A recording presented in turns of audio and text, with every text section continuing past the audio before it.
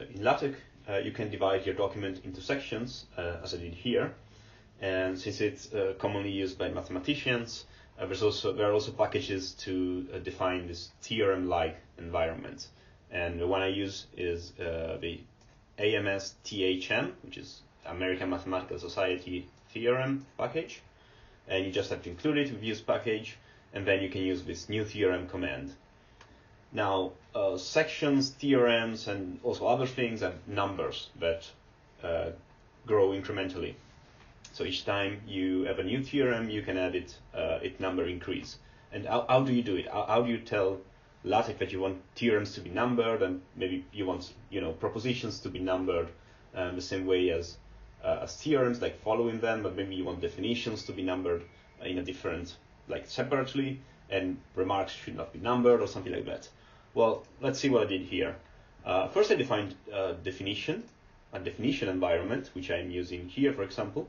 You see it here. It's a bit cramped, but I wanted to fit it in one page. Where is it? Yeah, it's here. So by default, if I don't specify anything, LaTeX creates a new counter, and each successive definition is going to have a number growing up from 1, independently of where it is in the document. Like this is in section 2, but it's still called definition 1, and it's after proposition 1.2, but it doesn't follow the same numbering. If I want, for example, theorems to follow the numbering of a section, so be in the format section dot theorem number, I have to specify the section after at the end of a new theorem command. And on the other hand, if I want another theorem-like environment, like proposition, to be numbered using the same counter, so not as a child counter, but using the same counter as THM, which I just defined, I have to put it in square brackets here between the two arguments of new theorem. So there are the two ways here. Remember, at the end, if I want theorem to be a child of section, and in the middle here, if I want proposition to be like a sibling of theorem. So you see in this case, theorem, theorem numbering starts with the number of a section. Well, here it's 0 because introduction has no number, and here it's 1 because it's in the first section. Here it's 2, and proposition follows the numbering of theorem in the sense that they share the same counter. Okay, but you see that also sections have counters, and every time you define a theorem, you get a counter. So, but what are these counters? And there are many more given by default in LaTeX. For example, each page is a counter. If you write like an equation, let's do it here. So if you write an equation, a numbered equation with say a line without the star, let's say, I don't know, a plus b equals c. You get a number, and this is also a counter. Let me actually zoom out, otherwise it gets complicated. Okay, but what are counters? Counters are a combination of two things. The first thing is an actual number which increases in some way. This is an integer variable, if you want to call it like that, if you have a computer science background. So it's just a value which is under the hood. And then associated with each counter, there is a command. We start with the, like THE, like the, for example, dthm is the command which is defined automatically by LaTeX every time you have a counter, which tells you, which displays this counter in a way defined. Like in this case, it's 2.2 as it was 2.2 here. Remember, the proposition has the same number as theorem. They share the same THM counter. So you can, for example, manipulate a counter by saying I want to increase it by using, or you can set it manually, set counter. You can set the THM counter to, I don't know, 23. And now let's write something here.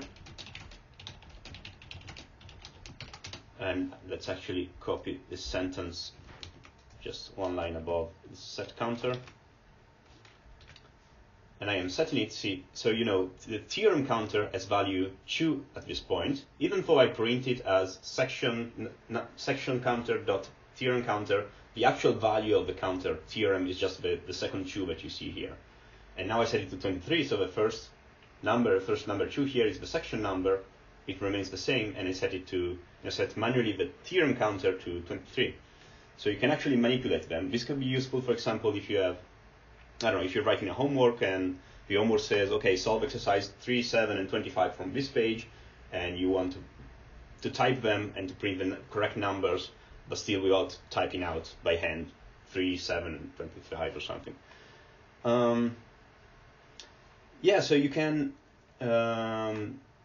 display the full displayed value of a counter in this way. There's actually you can also actually, if you want, just display the number. As I said here, the value of the counter theorem is just 2, and I'm setting it to 23. If I want to display it without the section number, I can do it by hand by using. There's a few different commands, so like 5 or 6 of them. One of them is Arabic, which has nothing to do with Arabic writing, is with Arabic number system. So if I print Arabic THM, it has a value 23 because the Arabic numbering system is the one we use. I can use the Roman numbering system, both lowercase with a lowercase r or uppercase with an uppercase r. And I can use the alphabet, the Latin alphabet. Letter W should be the 23rd letter of the alphabet. Of course, for a value higher than 26, you're going to get an error or something. It's not going to work for the alphabet.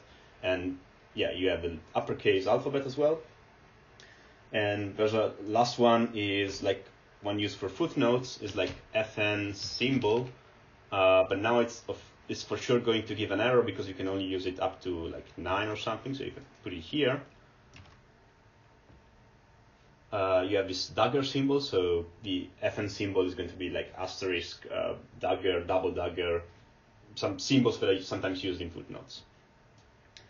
Okay, but why would you want to print this? Well, one reason to print it, to print the number of like the value of a counter without using the THM is if you actually want to redefine this the counter command. Let me show you. So let's say now sections are displayed like this, but I want them to appear with a weird S, which is sometimes used for sections. So this symbol here, this weird symbol that sometimes denotes sections in books. And I want all sections to appear with this symbol because, I don't know, because that's a typewriting thing. The way I do it is by redefining the command the section, which tells LaTeX how to display the section number. And I redefine it, and I said I want it to be S, followed by, I don't know, just a space maybe, and then the actual Arabic numeric value for the section. Notice that I have to do this at the beginning, like before, in the preamble, before the begin document, otherwise I think it doesn't count. And now you see that all sections have this weird S as a number. The space actually doesn't work, but I think there's a way to put it there. I don't care. Now you see one thing, theorems and propositions now also get this number because, well, probably, if I have to guess, it's because the theorem command, we redefined the section command, and the theorem command, the theorem command, the theorem, well, it's defined based on the section command. So if we change the section command, as a consequence, the theorem command also changes. So let's say we don't want this to appear for theorems, and we need to redefine with renew command. We need to redefine the THM. Is it what I called it? Yeah. And we wanted to print, say, as it was before, like we want the Arabic value for the section. Let's say dash instead of dot, and then the Arabic value for the theorem. And now you see that theorems and propositions are numbered like this. Now this is a bit of a niche thing because you usually don't want to do it, but there's one application which is very useful, I think, is that in this case you see the equation here as number 1. and the equation numbering is already defined. You're not defining like you do with the theorem, which you define. I want theorems to follow sections, so you more or less get what you want. The equations are like this by default. You can actually, you can actually change how it is displayed with something like this. Renew command the equation, and then let's say we do, let's say we use the section command and then dot Arabic for equation. Actually, let's change Arabic. Let's change it to alf. And now you see that the equation is numbered as this weird symbol, because we used this section, which was defined as using the weird symbol dot equation. Now there is one problem with this, is that equation still does not follow section, right? I just defined how it is printed, but one key characteristic of the theorem following the section for numbering is that you see here I have theorem 1.1, proposition 1.2. Remember, proposition is using the same counter as theorem. And now I start another section, and I start again from theorem 2.1. It's not theorem 2.3 as it should be. The theorem counter reset when you enter the section.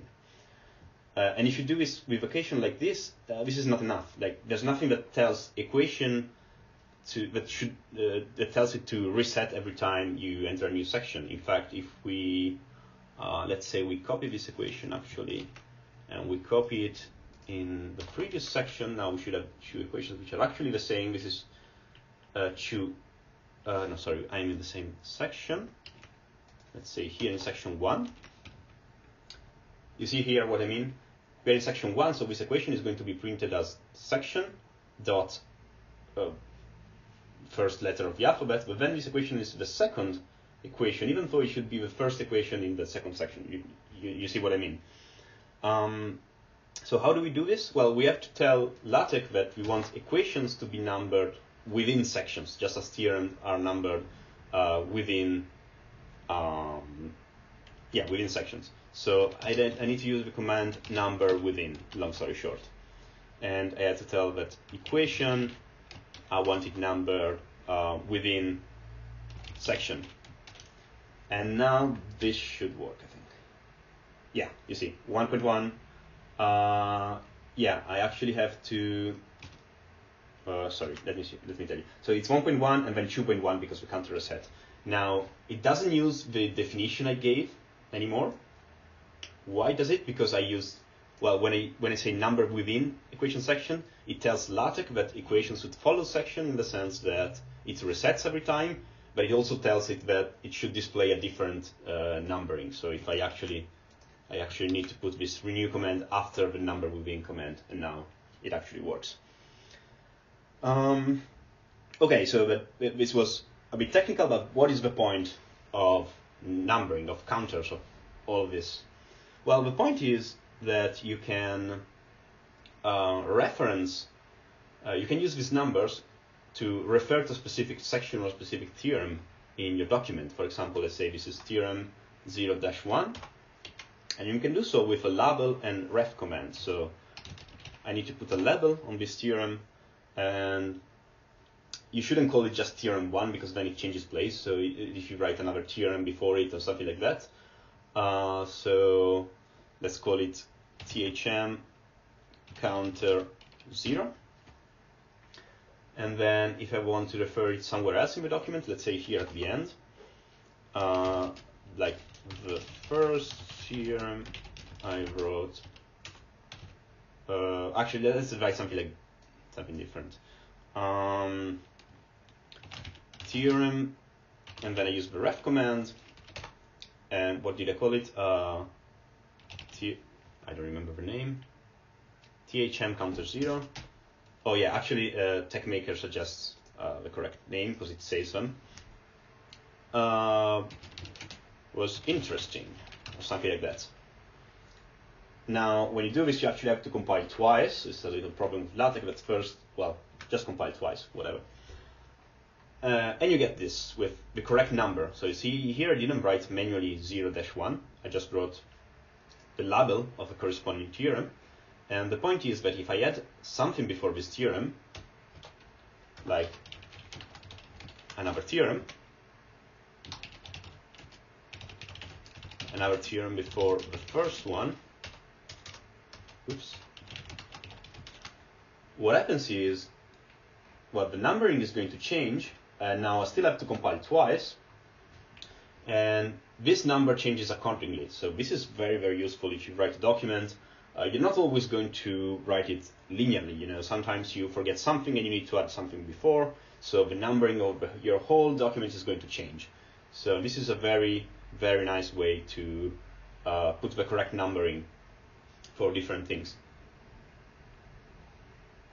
So you cannot just refer to numbering, to theorems, sorry, but also to sections, for example. So here, for example, this is actually a subsection.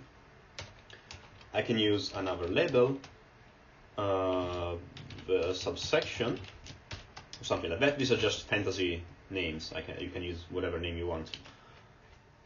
And yeah, I can say sentence here. We are still in subsection ref subsection. And now again, compile twice, and you get we are in subsection 2.1. Okay, so, and you see if I add the subsection here, for example here, subsection, this is going to be called 2.2. Now just a little trick, if you include the hyperref package, now you have to compile twice, because at first it's going to give an error. And now all your refs become clickable links. So now, for example, if I click on this 02, it's going to bring me to the point on the document where the 02 thing exists. Now, with only one page, it's not very useful, but if you write longer documents, just keep in mind you include this hyperref package, and everything is done automatically for you. Now, another thing that uses counter is the enumerate environment. And for example, here the first item is going to be numbered as 1, and this one is part of a counter. And if I add, you see, if I add one below, it's going to be 2 because it follows the same counter. And I can, for example, label them, and I can then later reference the items on a counter in the same way as I do for theorems. And again, I have to compile twice. And you can do the same with sub items are going to have a sub counter, which it's a sub counter because it resets. Oops, sorry, what do you do? Because it resets for every item. You see, here I have 1A and here I have 2A. It only displays the A by choice. And if you want, you can treat them as counters, and you can redefine how this thing here is displayed. For example, and the default name for these counters is enum I and enum II for like the Roman numbers. So I can do as I did before. I can rename the enum I command as, for example, if I want to use, I don't know, the capital alphabet letters, as we did before. If you do this, you see this is going to change, but it's not. You don't have complete control over it, because, for example, the dot here remains. Let me zoom in. You see that this dot, I didn't write it here, but it's still there. It's somehow coded in the enumerate package, and it's even more clear if you do it for the enum II, which is the first degree the second degree inner enumerate, whatever you want to call it. Let's say we don't want brackets, and we instead want to number them as, I don't know, Roman numerals with a dot followed by a dot. Now it works, but still it brings this round parentheses that were there before. They are still there. How can you remove them? Well, the way to do it is don't bother with this renew command here. Actually, let's comment them. You can do it by including the, well, let me put it here, just the enum item package, and then you do something here. What you do is you give the optional argument specifying that you want a label, you want it to be something. Now, see, we said we want to be round parentheses around the capital alphabet. So we do it like this, and instead of writing the name of the counter, because we don't need to write it, we just write star. And if we do this, we're going to get the actually I did it for the sub enumerate. Sorry, I want to do it for the outer one, but you get what I mean here. And you see that we get exactly what we want without the dot. So this is the correct way to do it for enumerates without the using. Yeah, you have to use the enum item package. In LaTeX, you can also define your own counters. So let's say this is the first 2 paragraphs of a book, and let's say we want to turn it into a religious book, and so the kind of books that you refer to a specific sentence in the book by saying, I don't know, like John 7:25 for the 25th sentence in the 7th chapter of John's Gospel, something like that. So the way you define a new counter is with the new counter command, and you simply say, let's call it sentence. We want to number sentences, and as you do for when you use the new theorem command, you can specify an optional parent counter. For example, let's say we want sentences to be numbered under section, so that every time I start a new section, the sentence counter resets as well. And how do I actually print a value for a sentence? Well, we saw it before. You can use, for example, the Arabic, and there's also an associated. We can use Arabic, for example, and now the value is 0. And now do you change this value? Well, you can use there's 2 commands. The set counter command. You can set the sentence to whatever counter you want. For example, 10. And now you see 10, and you can use the add to counter command to add, for example, 5, and you get 10 plus 5, 15.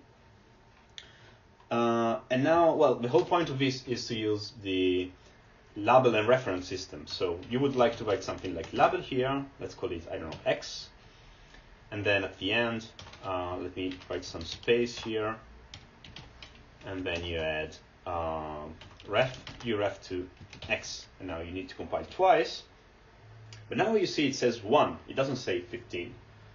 Why is this? Well, think about it. How does LaTeX know that you want to refer to the sentence? You just told it to print it here. It doesn't know. How does it know what, and for what matters? How does it know in each point of a text what each label refers to?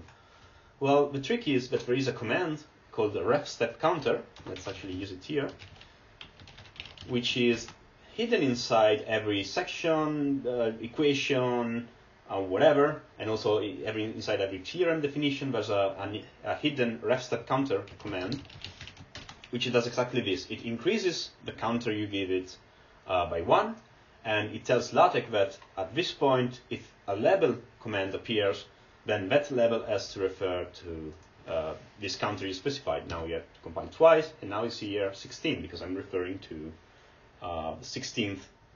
Well, the counter is set to 16 now, 15 plus 1 incremented by this. Now, actually, we said we want to display this 16 as, like, I don't know, square brackets, section number, comma, sentence number. And to do this, well, to have this displayed every time we use ref, we can redefine, as we saw before, the sentence command. Notice that this command is defined automatically as soon as you define a new counter. So we are redefining it now, but you don't have to define it the first time. If you're good with the default, you don't need to redefine it. But now we want to change the appearance. So we want it to be, for example, use this section. So print out section in whatever way is the default and whatever way we choose. For example, if you want to use letters instead of numbers, we can redefine the section separately. And then comma, and let's say we want to use an Arabic value for the sentence, and close square bracket. Now if you do this, and you do it twice, as usual, and here you get 1,16. Yeah. Now, let's actually remove all this stuff here. And let's say if for each sentence we want LaTeX automatically to start with ref step counter command, and we also want, let's say, to print the number of the sentence that we ought to before the actual sentence starts. So we can do something like this, for example. You see, if you just tell it to use Arabic, to print the Arabic numeral for the sentence, it doesn't print the sentence command. It just prints the Arabic numeral for that number, which is 1 now. And yeah, so I would have to copy this part here at least for every sentence, like copy paste it. And then this is not the best way to do it, because if at some point, for example, I want to change from Arabic to using Roman numerals or something, then I would have to change it in every place. So we can define a command, right? We saw it previously, or maybe on another video. I don't know if I'm merging the two videos or making them separately. Anyway, we can use a new command, and let's call it send, which is going to have one argument, which is the actual sentence. So what should this command do? Well, it should use increment the counter for the sentence. It should print out the number of the sentence, maybe followed by, I don't know, a colon, and then we want it to actually print the sentence we write. Now in this way, we can just use, like, remove this here. Then we can use the send command. So I suggest that any label that you use, maybe there are ways to put it automatically here and have it use a different name every time, but I suggest you do not do it, because the whole point of labels is that you put them manually where you need them, and you give it a manual name, a custom name, which actually it gives you an idea of what the sentence contains. So having it done automatically kind of defeats the purpose of using the label and reference system. So I would say you just leave it there and do not include it in the new command thing. So if we do it like this, now you see that, well, yeah, so we have the first sentence preceded by 1 colon, and then again the second sentence preceded by 2 colon, and let's say here we actually add some space, because otherwise, now you don't see it because it's breaking a new line, but anyway, if I do it like this, maybe you see it. Yeah, I added some space, and now it also chooses new space, and here I should remove a space here. Okay, and we do like this for every sentence, and now we have a nice sentence command. Now you can write the new gospel if you want, or the new guide to the galaxy. Let me just do it every time so we can test that the reference system actually works. And here, and then here. Just a second. Almost done. Okay. Now, all our sentences are numbered, and you see that the number for a sentence follows the section. So here it starts again with 1. Now we get up to 3, and then it starts again. And yeah, for example, if we think that this sentence here is particularly interesting, we can give it a label now and call it work. And now if we refer to work, a nice sentence you can find in ref work, and compile twice. 2.5, is it actually the 2.5? Yeah, 5 it worked, and 2.5 is second section, 5th sentence. Let's just review why this works, because here I put label here, and it's not clear if you write it like this. It's not clear where what this label refers to, right? So what LaTeX does with commands is just a macro, so it expands this text here. So it's going to write ref step counter, write the number, and then it writes the argument, which starts with label. So label appears right after this ref step counter here, so it's going to refer to this. So it's just a double check that it works because it's correct, not by chance. And actually, this is maybe a bit nasty, so the last thing that we want to do is maybe to put these numbers instead of before a sentence. We want to put them as a superscript at the end of the sentence itself. So we do something like this. We leave some space here. What do? We need to use the text superscript command. And inside here we can put this Arabic sentence, which is a number. And I think we need to leave some space at some point, otherwise they're all going to be clashed together. So let me see. Okay, this looks nice, right?